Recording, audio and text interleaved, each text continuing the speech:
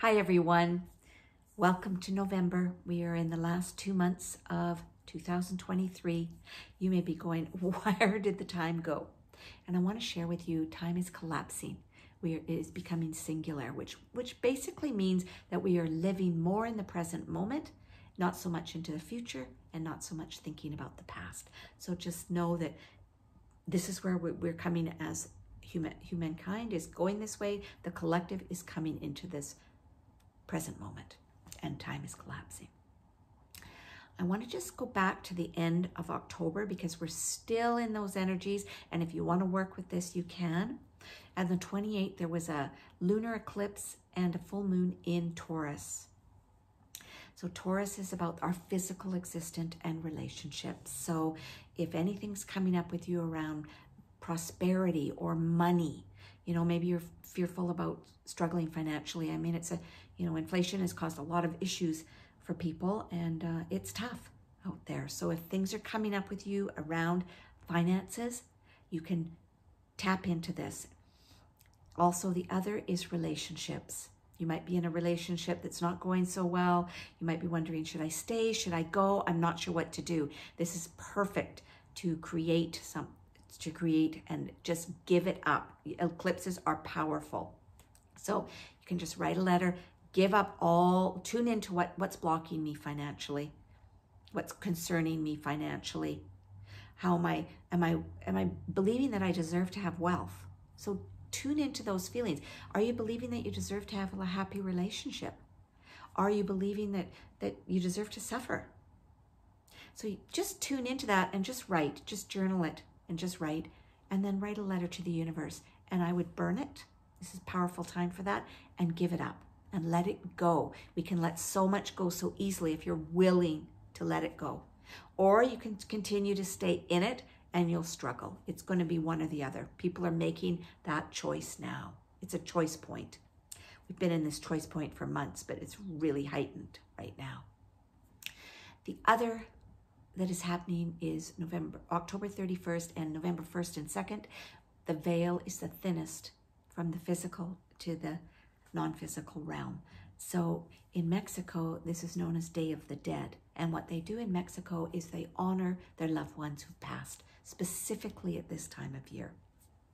So they will go into the graveyards and they will have picnics and celebrations and go spend the day there with their loved ones.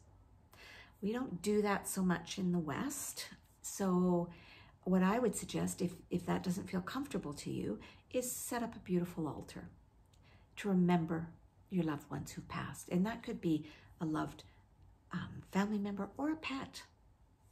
So I'm going to set an altar up because both my mom and dad have passed.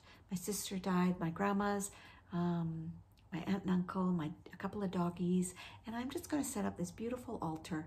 I'm going to put up a picture of everyone, something that meant something to them.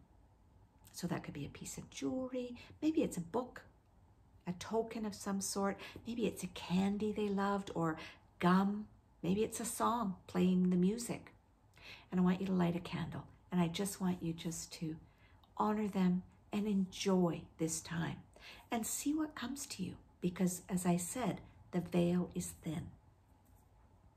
So play with that and have some fun with it. Just because they're not with us physically doesn't mean they're not with us. They're on just a different vibrational frequency. And we need to just be in a quiet, calm space and just play some beautiful music, and we can lift our vibration and we can connect. So those are the two things I wanted to share. The third thing is we are now in the month of Scorpio. We came in later in October, but Scorpio is an emotional sign. It's a water sign, and it's deep, deep emotions, and it's powerful emotions. Scorpio also is the sign of the hidden. So get ready, everybody, because stuff that you've hidden from yourself in the subconscious and the unconscious is going to be coming up. People are going to be triggering you. You're going to be feeling emotional stuff and it coming up. And I'm encouraging you, let it go. Don't hold this. You can work with this beautiful energy right now. Sometimes it can feel overwhelming, like it's a tsunami coming through you. But if you just sit and let the emotions flow through you, up and out, they always want to come out. Don't shove them back down. Because when we shove them down, it gets harder and we will suffer. So allow yourself to flow like the waterfall or the river. Are you going to flow with the river, or are you going to swim upstream against it? The choice is completely up to you. But no, everything you could say in the house, we're down in the basement, everybody. We're behind those boxes that we don't want to really look at. That's stuff we don't deal with anymore. So it could be stuff from your childhood that's coming up. It could be stuff from high school. It could be stuff from last week. I don't know, but things will be coming. And if you know this, be gentle. Have some baths. Run a shower. Go in the shower and have a good cry. I love to go into the bath.